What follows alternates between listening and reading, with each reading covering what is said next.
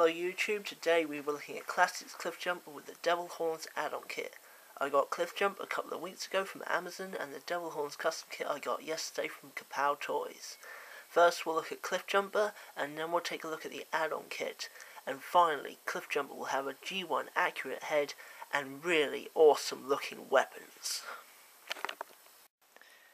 Here we have Clifjumper in robot mode, and compared with Bumblebee, there's not much difference between these two. They both look exactly like each other, except this one's yellow, that one's red, that one's got more silver, and that one's got more black. But luckily, we do have a custom kit. Well, actually, we have two customs kit. We have this customs kit, and we have the Fans Project kit.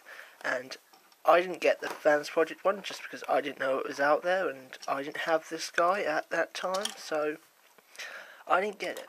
But inside we get a black tray with the two guns and the head. Now that head is extremely G1 accurate. I mean, I've seen the Fans Project one, and compared to this one is better. This one is way better than the Fans Project one. Now, I do have to agree, the Fans Project one, for how much it cost, to how much you got with it, was a little bit better than this kit. And some people have been saying, well, you get grey guns, you get black guns with the Fans Project one. Right, the Fans Project black cannon was not G1 accurate. In the cartoon, his cannon was silver. This one's grey. Grey is a lot closer to silver than black is to silver, so this one is far more G1 accurate. And you get the laser pistol, which, to be honest, I'm just going to give to Bumblebee, because this gun is just so awesome with Clifjumper.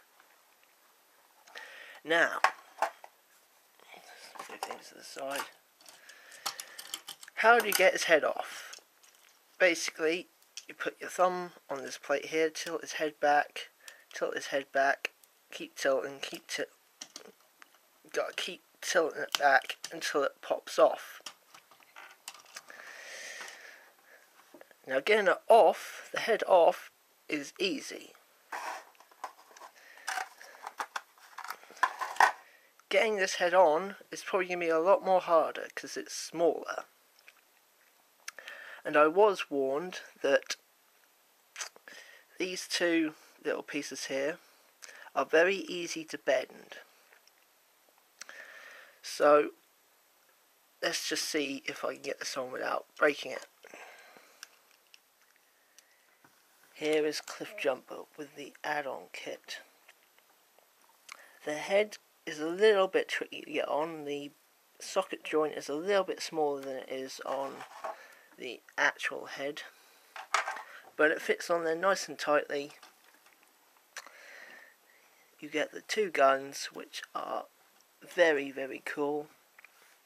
The cannon is awesome. I mean, look at that cannon. I mean, this is Clifjumper now. He is no longer Bumblebee. I mean,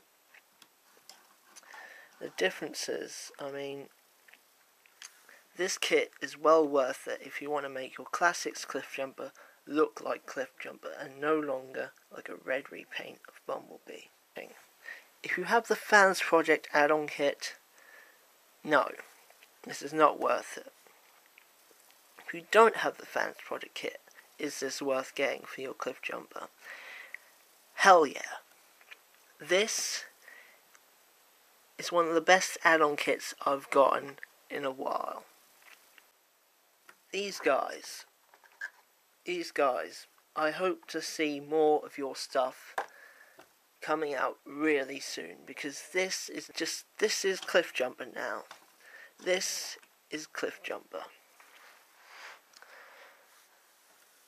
And as I said before, if you don't have the Fans Project kit and you have this Clifjumper, get him. This has been Nemesis Prime UK 2, and I'll see you the next time I feel like doing a review.